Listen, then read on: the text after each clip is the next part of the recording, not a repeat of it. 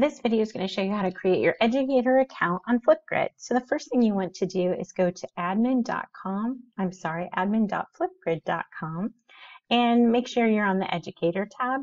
You've got a couple of options. You can click sign up today or you can create an account. Either one will get you where you need to be. So I'm going to go ahead and say create an account. Definitely want to sign up with Google. And then if you have more than one Google account, make sure you pick your school account. So normally I would pick this one, but since I already have an account, I want to show you the directions on how to create one. I'm going to go ahead and pick a non-school one, but you definitely need your school Google account. I'll go ahead and pick it. And then it's going to ask about you. So I'm going to go ahead and type my name. It wants a county, United States, even though these are alphabetical, United States and well, the top three are at the top, so just pick that. Select a state, Indiana. All right, school organization or name. This is important because it will let you coordinate with other teachers in your building. So Westfield Middle School, you might be Shamrock Springs, you might be Westfield High School. Go ahead and type it. What is the grade or age of your community? Go ahead and pick that. This will be good because it will help you when it gives you suggested ideas. It'll kind of cater them to that age group.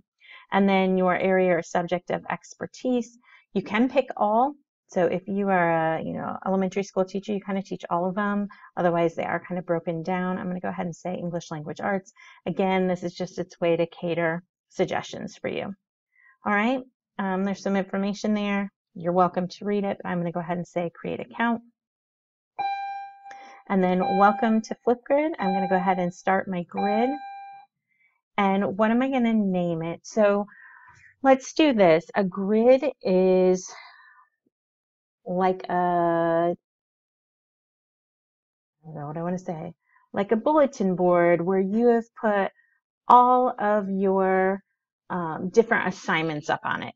So a grid can hold all of the discussions for one topic or one class or one unit, however you want to organize it. But inside a grid, you can have many Flipgrid assignments. So some teachers are going to want to organize their grid by class period. Some teachers are going to want to organize it by subject. So maybe class period, first period, second period. By subject, maybe this is your Flipgrid math or your Flipgrid language arts. So whatever you want to call it, go ahead and do that. I'm going to call it language arts period 1. And this one is super important. You want to choose school email.